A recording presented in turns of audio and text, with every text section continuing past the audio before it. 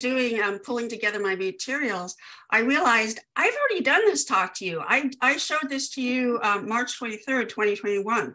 I see.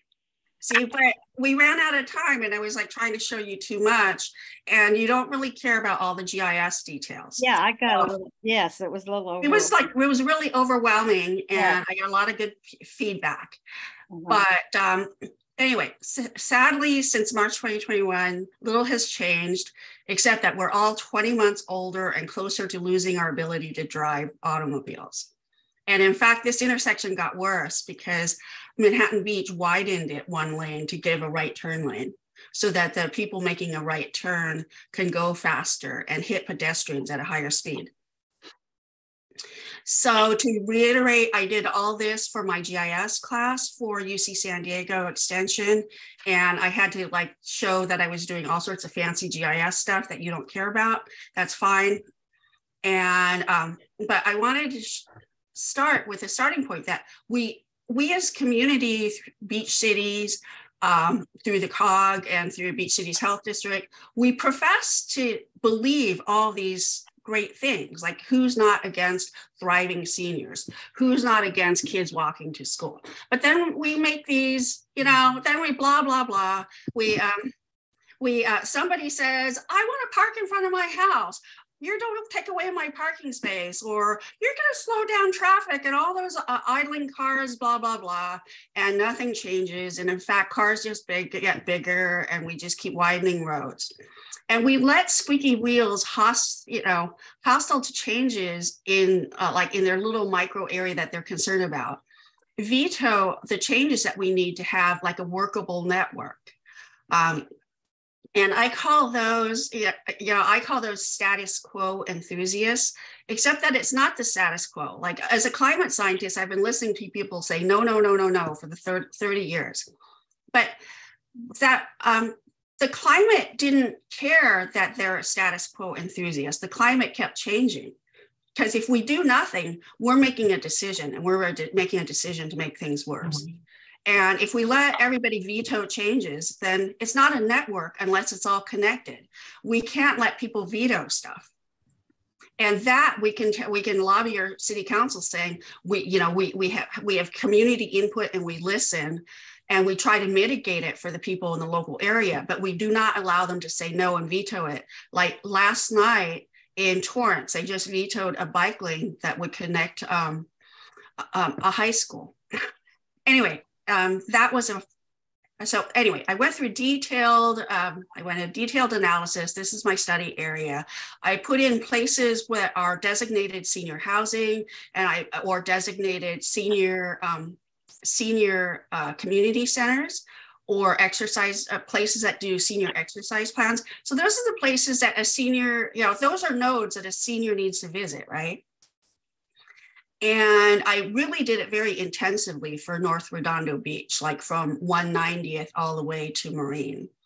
I looked at the schools and I looked at the senior staff and I used lots of geographic tools, spending lots of time. I did a literature review to see best practices of both what was done around the world and what was done in the US. And I mainly focus on best practices in the US because we're under US law. So these are the things that we can do practically in our country. But anyway, we didn't choose to do it. Although Denver is doing really great. And so we might move back to Colorado. But last time I inundated you with too much stuff. So I decided to number the things that I want you to remember and write down in your notes. Number one, safe streets are a feminist issue. California DMV tells people above a certain age that in order to renew your driver's license, you have to come in for additional testing. And they find that with very little resistance, that women don't need very much to just turn in their driver's license.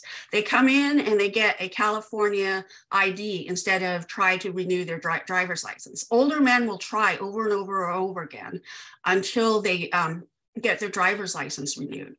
So women on average give up their driver's license at a much earlier age than men. We also live longer than men. And in California, women spend twice as long without access to cars as men. And we shouldn't have to like cower at home because we've got no one to drive us, and or because we're scared to walk on the street if there's nothing walkable. You know, car dependency robs us of our independence, our friendships, our spontaneity, just our whole enjoyment of life. And it doesn't have to be that way. So we're a progressive feminist organization, and we really need to take up safe streets, or at least I'm lobbying you to take it. This is why I care so much about it, because on top of being a climate scientist, I want to move around with complete freedom, even when I stop driving. And so these are my GIS methods. And this is what's called a travel shed within a 20-minute time window. And this is highly idealized. We know traffic isn't as good as the Esri software says it is. But, you know, we all rightfully fear our loss of the ability to drive, because the gray circles are how far we can travel in a 5, 10, 15, 20-minute drive shed and then in the inside, those egg yolk things, those are our 20-minute walk sheds. If you were driving at a normal adult pace, which seniors don't, seniors walk about 2/3 as fast as the pace that is assumed here. So that 20-minute walk shed is really a 30-minute walk shed for seniors. And this is our collective nightmare. This is what we don't want to be. We don't want to be a statistic. We don't want to be the victim. We don't want to be the perpetrator. We want a way to live a full, socially integrated life without needing to be in a car. And when we leave our house, we want to be sure that we can get home alive. The solution is not to sit alone at home all the time, fearful. The solution is not to risk other people in your community. The solution is for our community to give us a means for car-free, independent living. So Andrew Bowen is a journalist in San Diego, and he noticed a pattern with these police reports. So he started a whole Twitter thread of these, what we call traffic violence, because these are not accidents, these are results. These results are because of the design of our streets. But over and over and over again, seniors are either the perpetrators or the victims of traffic violence. And it doesn't have to be that way. Vision Zero actually works there are countries that have not had a single person killed on the streets in years, in or outside of vehicles. In New York, New Jersey, and Jersey City, and Union City, New Jersey went all in on Vision Zero, and they have either 0 or 1 person killed on the streets, in and outside of cars for multiple years. I mean, since they start really, you know, we can do this, we choose not to do this. Anyway, so these are the idealized walk sheds that I use. Breakwater Village and the Montecito and Heritage Point. These are all senior apartments. Heritage Point is run by the Redondo Beach Housing Authority. Montecito and Breakwater Village are private condos that are, you know, from our inclusionary zoning. And then these are places where the Senior Center or Miracosta Pool, where they do the senior aqua aerobics, the Hermosa Beach Senior Center. Anyway, these are places that seniors want to get to.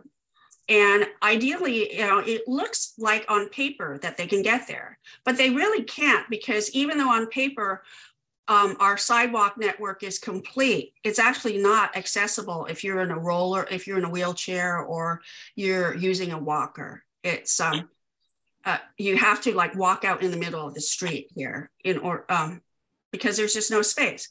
Or what if you're at this intersection, it's super wide and you can't cross it in a single light cycle?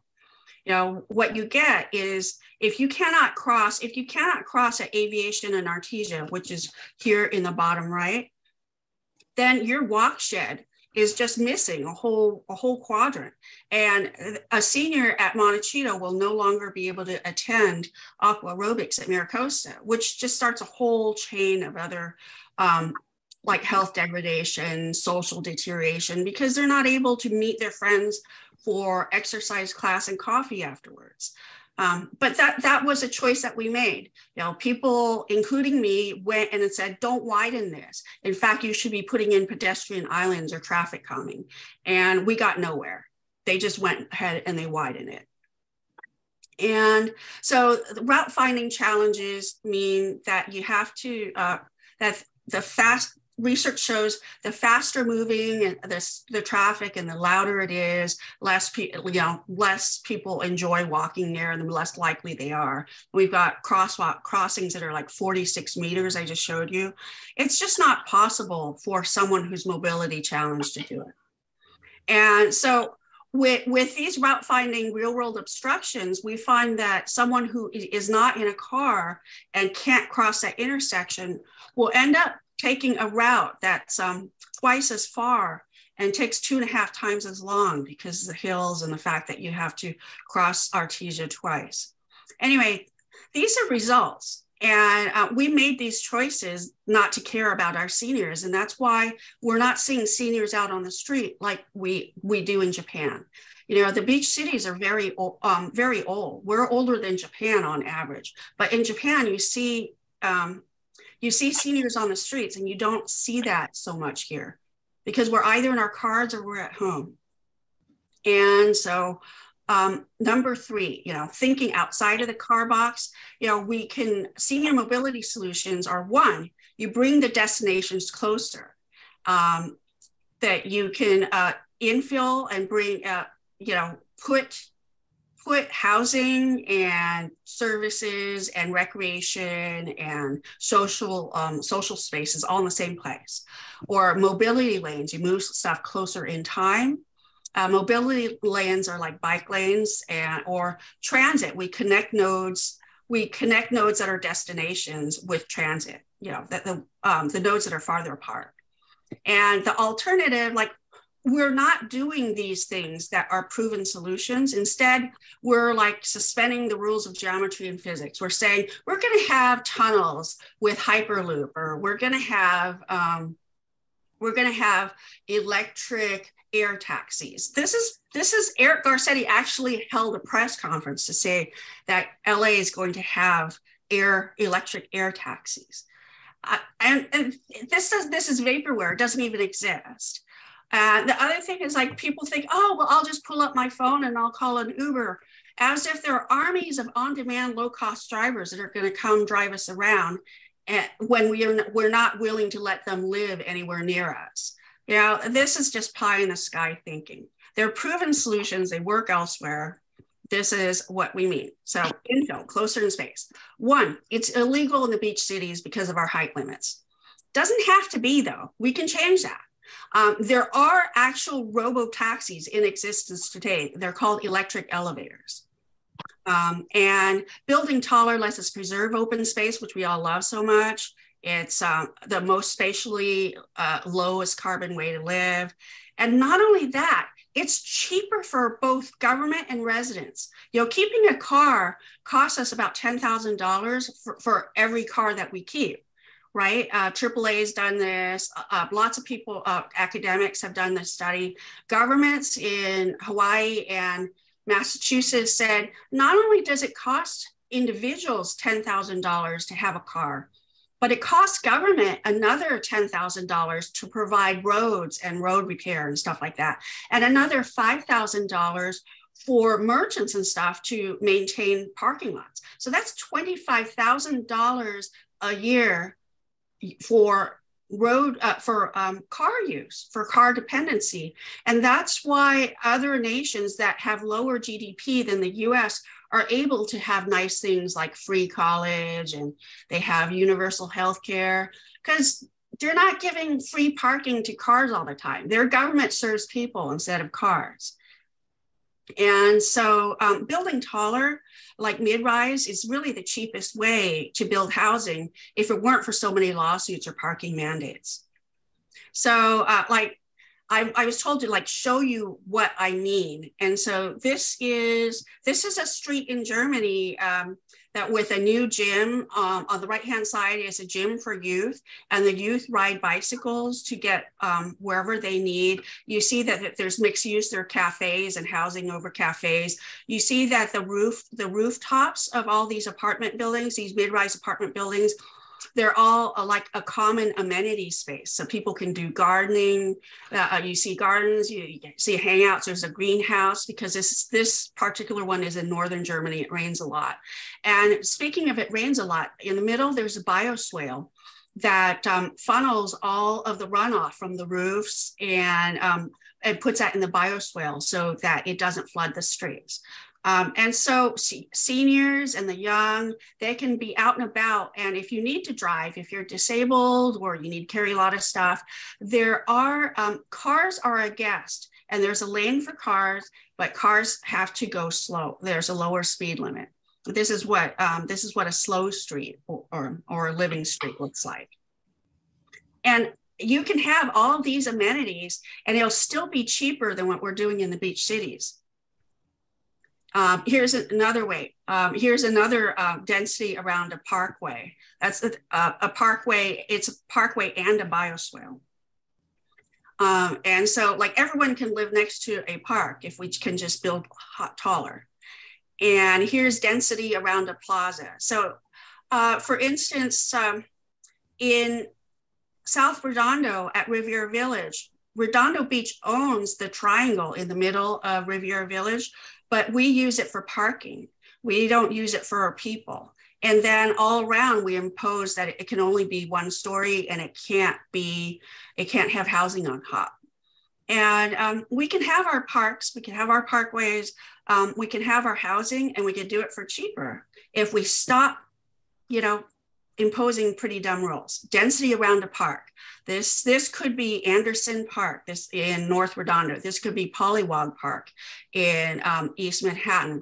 We would just allow mid-rise apartments around a park so more people can enjoy the open space of a park, and we can meet our regional housing needs assessments. And like we would have a neighborhood for neighbors instead of a neighborhood that serves for free parking, which is what we've got right now.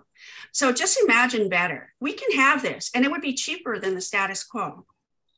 And so 3B is mobility, moving things closer in time. Most of us bicycle faster than we can walk. If we can't bicycle, we can use electric micromobility, and there are lots of form factors for every person. So bike lanes don't just serve mammals, middle-aged men in Lycra. They serve everyone. Bike lanes are mobility lanes. And so I just want to remind you, safe streets are a feminist issue. Bike lanes are not just for middle-aged men in Lycra. Cities should serve people, not cars. This is a Dutch woman who is riding a hand bicycle. She's riding a hand bicycle and it's electric assist. She's got that rack there and she can put in panniers and she can put her shopping in there.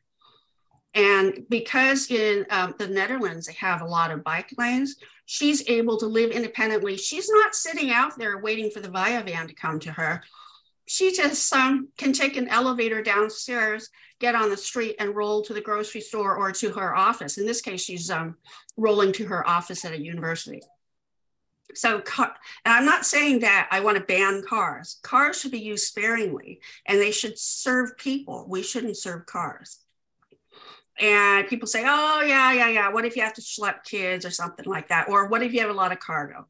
Well, this is my friend Kate, who married a guy in the Netherlands. And she rides her electric trike with her 2 children to school. And then depending on the day, she either rides to the train station to go to her office in Utrecht, or she rides home to telecommute. On the top right, that's Olivia de Havilland in her 20s, riding in the Warner lot, carrying props on the set. And that's her riding a tricycle. She's 100 in this picture.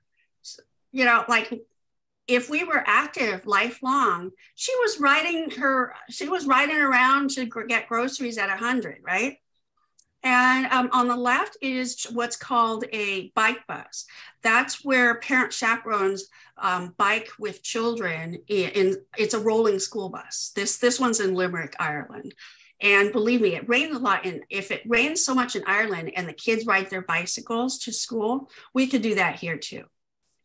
And this one, I think, is in Amsterdam. You know, you don't need a SUV to take people, take kids around. This is a father with 3 children riding around. Notice they're not wearing helmets. If there aren't cars that could possibly hit them, you don't really need helmets. And then if you can then use bicycles or wheelchairs in conjunction with transit. And trains are really good, much easier than buses to get in and out of. We'll talk about that later. But my mom used, you know, in Silicon Valley, you know, Silicon Valley is not Amsterdam. So what my mom used was a mobility scooter. And a lot of seniors in the beach cities and beyond use mobility scooters. And there are different types for all sorts of different uses. See in the bottom left, she has one of a compact ones that you can get around in tight spots. Like if you're going to a doctor's office or you're going to a restaurant or a library, you might want a smaller, lighter one. But if you're going grocery shopping, like the lady in the bottom right, she might have like a bigger one that can go faster and carry more. Or like I like the one in the top left because that's more of an that's a very common medium purpose one. But they can go up to 45 miles on a single charge.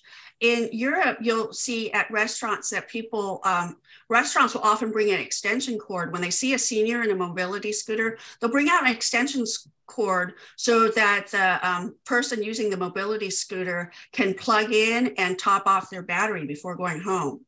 And it just requires an extension cord that you get at Home Depot. It doesn't require any $40,000 Tesla charging station. This is San Francisco. This is a bike lane in San Francisco. And this is better than anything that we have in the beach cities right now. But this is just rather depressing. The veteran interviewed in this photo was interviewed and he shouldn't have to be brave to cross the street once, you know, he lost his ability to walk serving the nation. And this is the way we serve, you know, this is the way that we reward him. That's just embarrassing. This is New York. Bike lanes are dual use. In both of these photos, you see both bicycles and you see wheelchairs using the bike lane, and they're moving faster than car traffic. This is a really sad thing that I've been harping on the cities to do what's called a pedestrian scramble, like along Manhattan Beach Boulevard between Valley Ardmore West towards the pier. People that are uncarred are in the intersection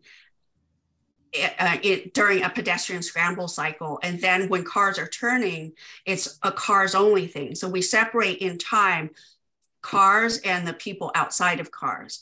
But if we don't change the signal timing, what we end up is having like left turn or right turn people conflicting. We call it conflict, but it's really threatening the lives of vulnerable road users. Imagine these two people in wheelchair are just friends trying to get home from dinner in San Francisco. And this is a signal timing failure, right? But we can change the signal timing to give pedestrian scrambles and separate the uses in the intersection. This is Buffalo. If, I showed you light poles and benches and hydrants in the middle of a sidewalk, but here they have snow. And the bike lanes are used by wheelchair users if the sidewalk is unusable. And this is a problem because one, paint is not protection, but two, bike lanes are legally unidirectional. He's using the bike lane illegally by going the wrong way. So if a cop wanted to be nasty, a cop could give him a pretty expensive ticket for going the wrong way in a bike lane, because sidewalks are bidirectional by law, but bike lanes are unidirectional because they're a traffic lane, but for bicycles. They're a traffic lane just like for cars. It would be like wrong way driving. And but there isn't a safe way for him to cross to the bike lane on the other side of the street where it would be legal.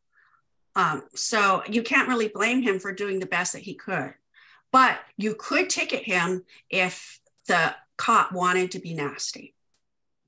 And so, like, I just want us to think 3D and think better. This is the Netherlands again, and you'll see that there are apartment buildings on the far side of there are apartment buildings that are on the far side of the river, and the kids there also attend the school on the near side of the river. You see how there are townhouses to the left, on the left side? It's all townhouses.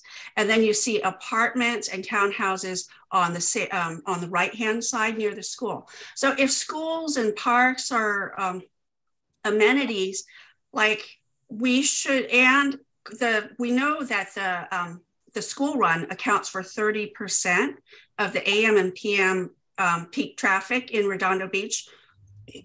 If kids could just walk or roll to school, then we make all this traffic evaporate. And we know this because in Redondo Beach, the cops, the police station is right across the street from the high school. And they said there are like over 200 e-bikes parked at Redondo Union, and each one of them represents one less car. They already noticed that there's less traffic at Redondo Union High School because the kids are getting themselves to school on e-bikes instead of being driven. So e-bikes or micro-mobility makes traffic evaporate, but we have to be thoughtful in how we design for them. And this one's great because it just comes down and it uses, and the ramp starts at the gymnasium of the middle school, and then it comes gently down. And then transit helps us move between different things. Transit is not that easy to use. And Jessica can talk some more about that. But our municipal buses all have wheelchair ramps. But if they can only accommodate 1 or 2 wheelchair users at a time. So if you're traveling with a friend and there's already a wheelchair user there, then the 2 of you can't get on the same bus. Or if there are already 2 wheelchair users on there, then that bus it's called a bus pass up. So you're just gonna have to wait for the next bus and hope that there's space for it.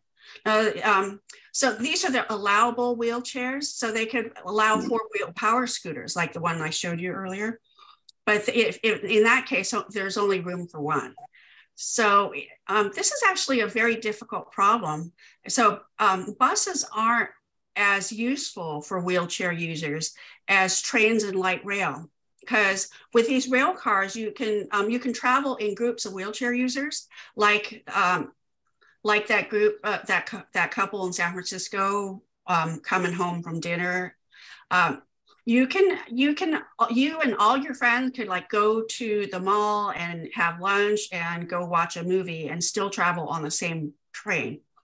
And all these seats over here also flip up. So if you have more wheelchair users or bicycles, the seats just flip up, and they have an easier loading thing.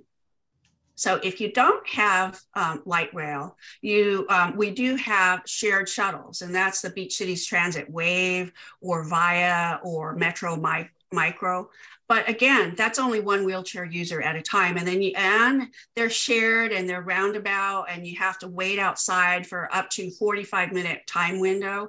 And it's really not very user friendly. So you can't do spontaneous things like tell a friend, hey, the weather's great, let's go out for lunch.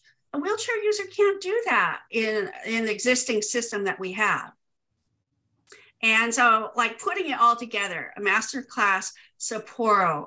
My dad came to grad school in the US, and that's why I grew up in California. My uncle went to grad school and was a professor in Japan. And that's why my cousins grew up in Sapporo. And Sapporo was built after World War II, modeled as a US city. It's a planned city, planned to be like an American city from the early 20th century. There's a train station, and then there's a business district around the train station. Everything's on a straight regular grid, unlike Tokyo or Kyoto. And they built a state university with a medical hospital like UCLA.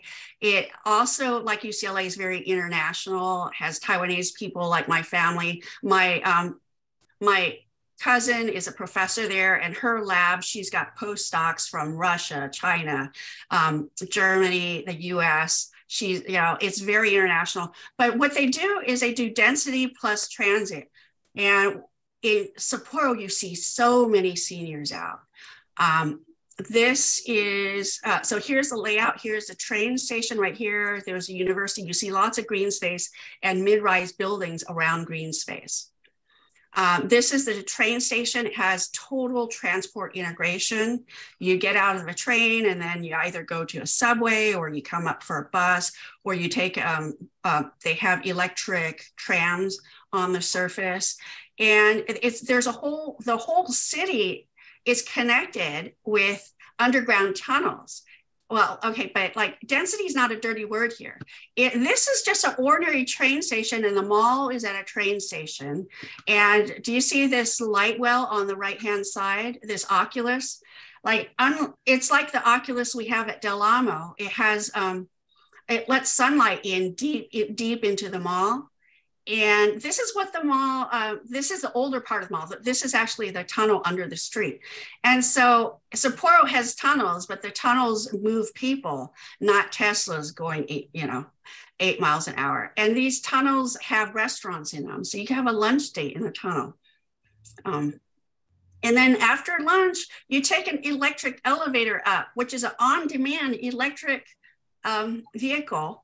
Then it just takes you up to the roof where there's a public park, and you see there's somebody there gardening on a public park on a rooftop.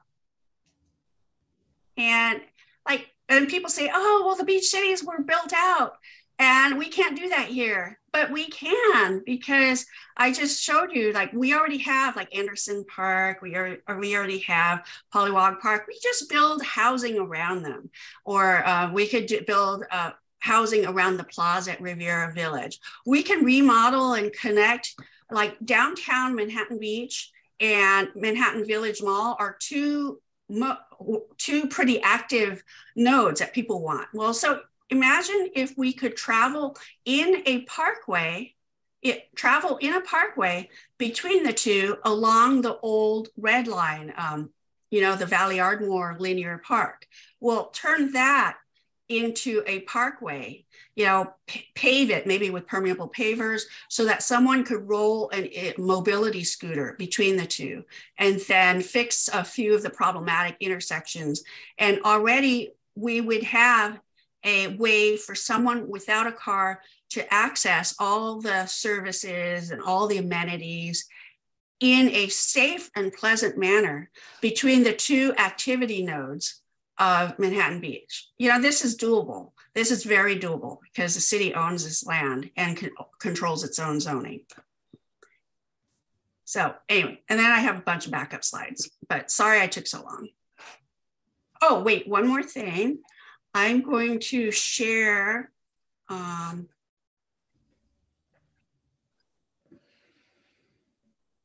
so I wanted to show you, this is the beach cities at, this is the bikeways in the beach cities. And you notice how the bikeways are in little pockets over by parks and they're disconnected from one another. Remember, it's not a network unless they connect. So this is not a network. This is window dressing. This is Utrecht at the same scale. This is a compact city center, and look how dense and connected the network is. And then if you live in one of the villages over here, one of the smaller villages, you would have a dense network, go to the train station, take a train, and you're in the big city in 15, 20 minutes. But we have train stations here, but we don't build housing or a connected network near the train stations. We just build parking lots. Anyway, thank you for listening to me rant and rave.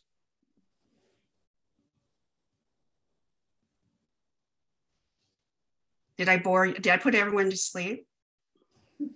No, my question is, I I've seen how other places work, other countries, but how do we get from where we are now to being better? Because it's great to say this is how it could work, but we have, people who are living and owning stuff, whether it's, retail or houses. How do we start to make that transition? Because it can't happen all at once, and no, it can't.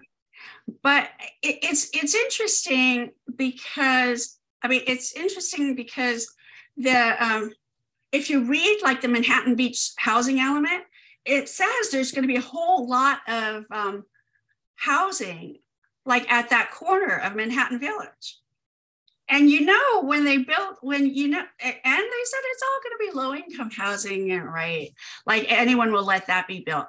But it starts with showing up at the meetings, because we just had Torrance say no to a 400-foot bike lane that would connect two sections of Redondo Beach bike lanes.